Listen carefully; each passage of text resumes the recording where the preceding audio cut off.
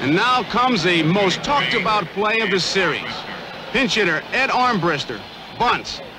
Catcher Fisk moves for the ball. His throw goes into center field. The runners move to second and third, and here comes Red Sox manager Darrell Johnson. The man ran into him in the thing. He was interfering, and you went to call it. You tell me what you were calling, man, when he did it. On a play like that, I'm telling you, the man interfered with that man on the play.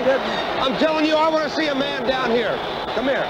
You mean to tell me that you can't help him on a play like that when he hasn't even touched the ball, and the man was interfering with him? Listen to me, there's no interference when a ball is hit, and the catcher goes for the ball, and the batter tries to get out of the box. And the batter tries to get out of the way. He was all over the catcher. Now, when the batter comes out of the box after hitting the ball, and the catcher makes a play, there is no interference. I'm going to tell you something. That's not the way the play went. I'll tell you that. I'll tell you one thing.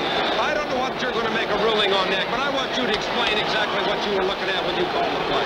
Okay, the guy, the ball was hit, he was moving for the ball, and the runner was moving to first.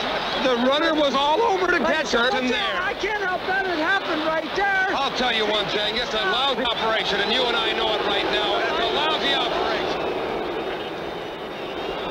Armchair umpires all over the country got in on this one, but umpire Larry Barnett's was the decision that counted. Johnson